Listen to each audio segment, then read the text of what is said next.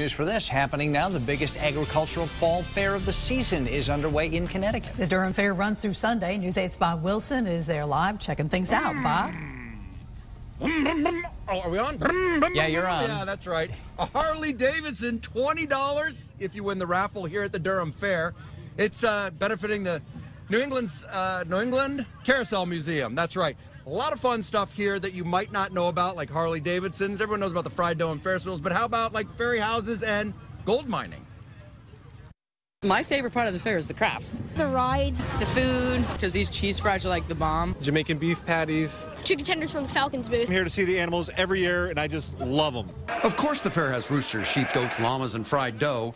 But did you know you can help release hundreds of monarch butterflies? When you think of the fair, you think of sheep and goats and things, but here are caterpillars and butterflies.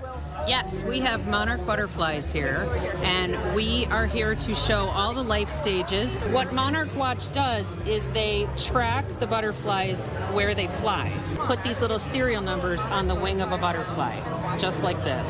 Come to the Durham Fair and release a butterfly, monarch butterflies. You just set them on the plant? Yep. And off he'll go. Last year, 2 of our butterflies made it to Mexico. We're in fruits and vegetables.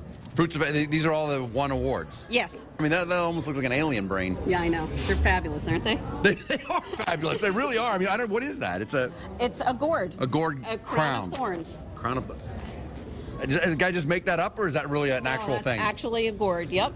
Fruits and vegetables, they're a lot of fun, but how about the large pumpkins? These are massive pumpkins. They started growing them months ago.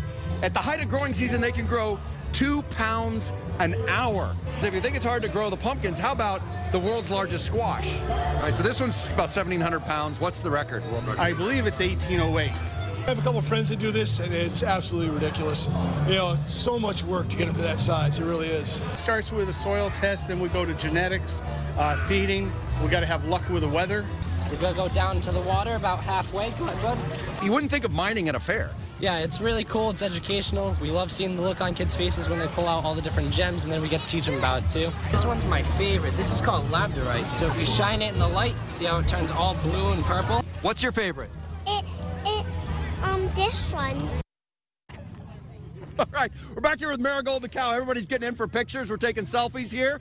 We'll post it. Say cheese, everybody. I'll let you on a secret about the butterflies. Today was too windy to release the butterflies, so they're going to be releasing extra butterflies tomorrow. You want to get on it? Come on down here, grab the monarch butterflies, and let them go. That's what's going on here at the Durham Fair. I'm Bob Wilson.